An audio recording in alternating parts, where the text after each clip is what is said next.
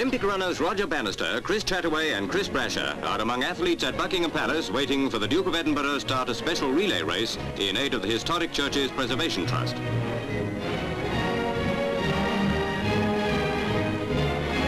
The race is part of Save Our Churches Week, and from Buckingham Palace, Bannister, Chataway and Brasher will start the relay, carrying cheques presented by the Duke.